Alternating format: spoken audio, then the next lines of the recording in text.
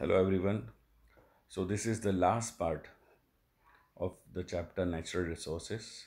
This is part 3 and we have very small portion to cover.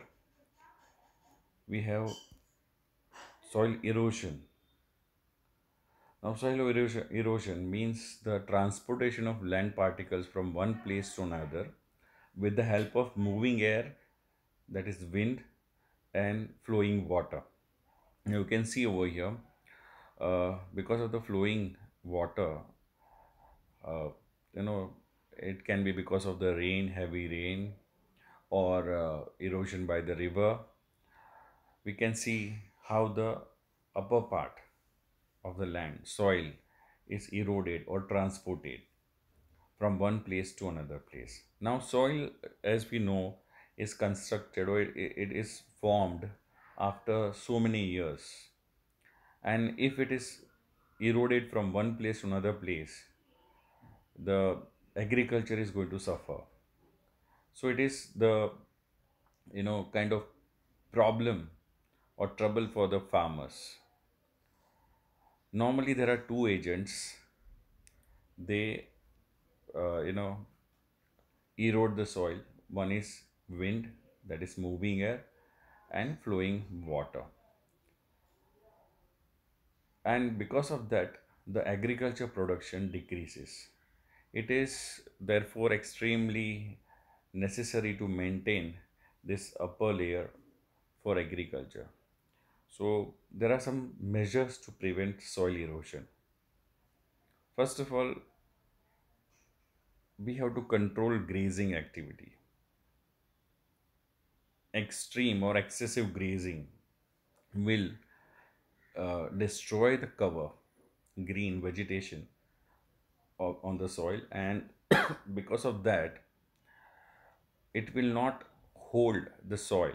Roots hold the soil, and because of that, it is not easily eroded. So first of all, we have to control the grazing activity. Then plantation should be carried out in the contour method in slopy regions. Now you can see over here in the image, contour lines are there, tree line, and it stops the soil erosion. It holds the ground. It stops the speed of the water. Then the roots of these trees, they hold the ground soil properly, and it stop it from being eroded. So contour plantation, you can see in this image also,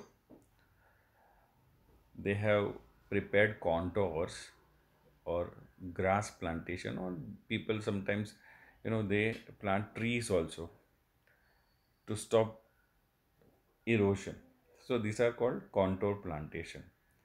Then uh, construction of check dams where there are streams. You can see over here, cemented here and here with the woods, and sometimes in Gujarat they say bori band. They put bori, means sacks of cements or you know sand.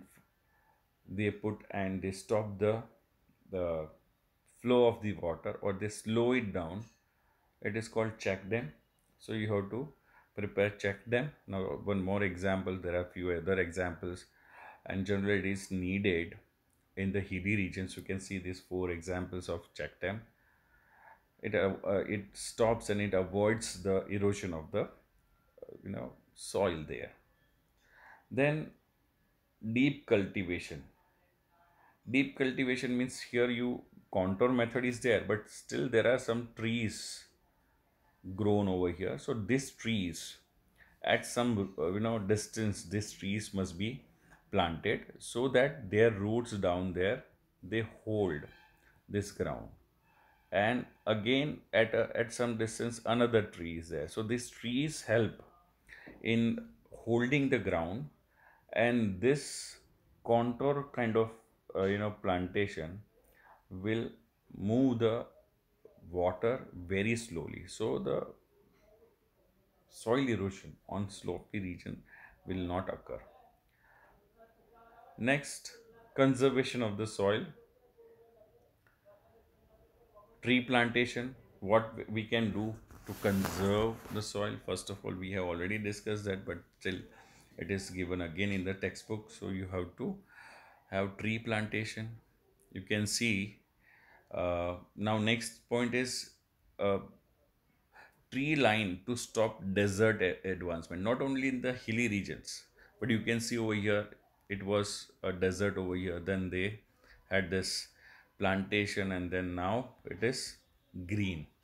So we can turn any desert into green. And you can see one more image over here, 2010, this was desert, and now it is green, area. So tree line should be erected and to stop the desert advancing, so desert will not advance, and soil will turn into fertile soil. Now rivers or river flood should be controlled by diverting the flow in other river. Now you can see one image over here, this is not India's image, this is Mississippi river's image. You can see the major flow over here, this is the major flow. Now 70% of the flow remains there, but they have one diversion over here.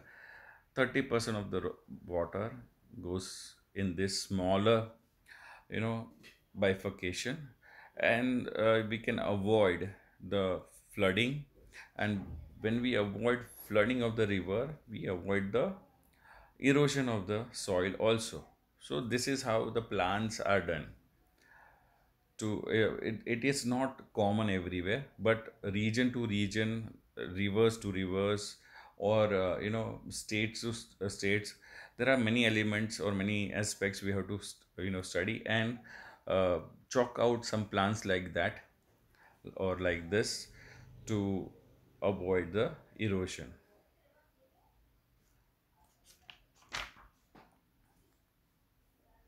Next, restricted pasturing must be prevented. Unrestricted pasturing must be prevented. Now you can see this two land here, there is there was no control of pasturing over here, so you can see it has become barren, and here there was ban on grazing, and because of that it has retained the green cover. Now when winds or flowing water flow from this two area, this will be eroded faster. So there should be planned pasturing or planned grazing must be allowed. Okay. Terrace farming must be implemented. Now you can see this is the image from China. We could have the same image from northeastern states. This kind of terrace farming, you can see the water accumulated over here. It can be used for normally paddy farming over there. So terrace farming must be done so that you can retain the soil, you can have water also, and the slopes can be used for farming also. There is another method of the same kind of farming, that is called horizontal farming. You can see horizontal farms. Here we cannot have the farms as we have in Gujarat, but on slopes we can have horizontal farms. So this kind of things must be done, and it can be implemented locally. All the areas cannot have the same method, but locally we can find out the solution of these problems and apply them. And the last one is add humus to soil. When you add humus to soil, you add to the fertility, it holds the ground properly, and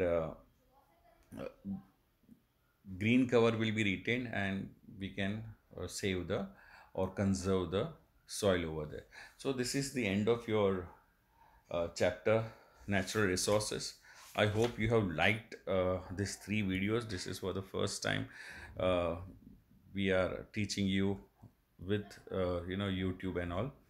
So I want you to watch these videos, all three videos, go through the chapter and study the question answers and write them. And if you don't understand anything, you can always text me, message me, or you can put your question down here. I have allowed comments in this videos now. So till then, study well. Next video will be, I think, from the history chapter. We have already done economics. This is the geography, and now next will be history chapter. Soon we'll upload the history chapter video. Thank you very much.